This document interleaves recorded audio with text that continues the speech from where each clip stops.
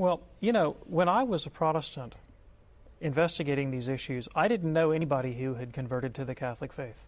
It seemed like an impossible thing to do, honestly. Emotionally, it was difficult to think about becoming Catholic. I'd always been told that it was, you know, the enemy.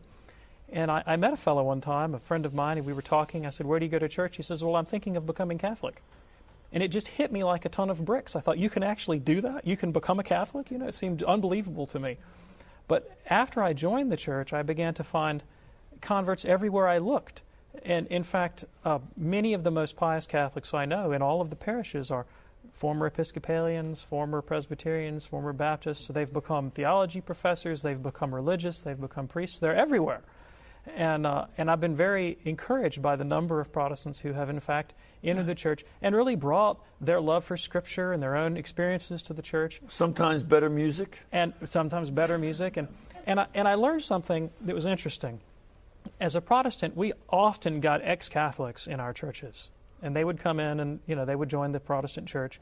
And almost to a man, if you asked them, why did you join the Protestant church? They'd say, well, I grew up Catholic, but I never really knew Christ.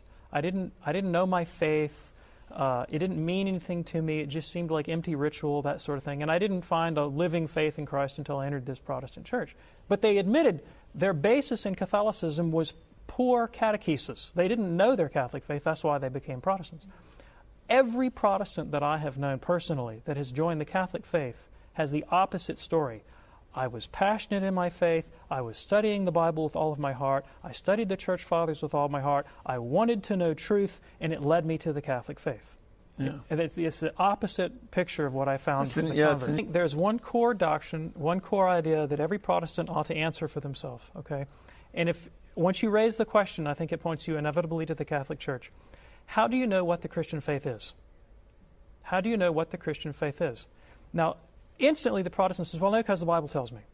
All right, well, who told you that that's where you should go to answer this question? Who told you?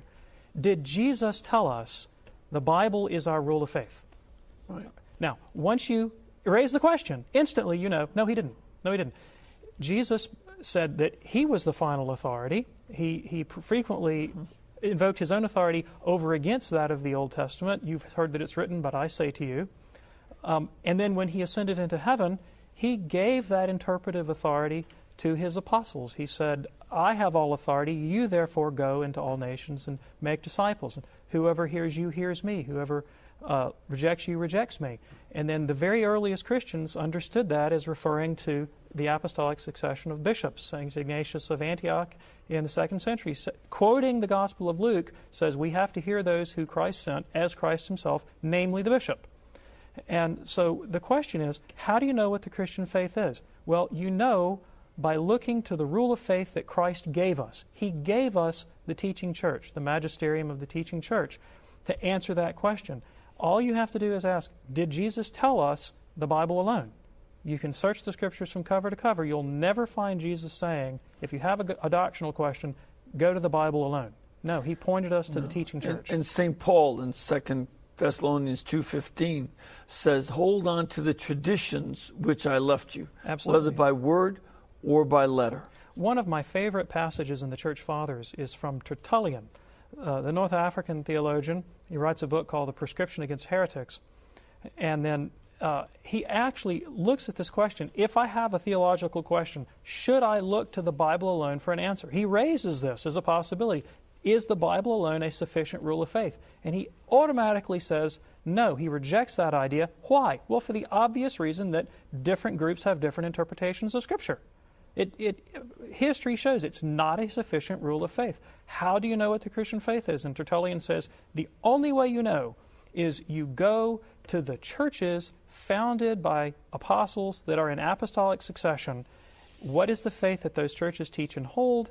That's the way you know what the Christian faith is. And it's only the interpretation of Scripture that lines up with that rule of faith that is to be accepted. And of course, when you move to Irenaeus, he identifies the premier church, of course, is the Church of Rome.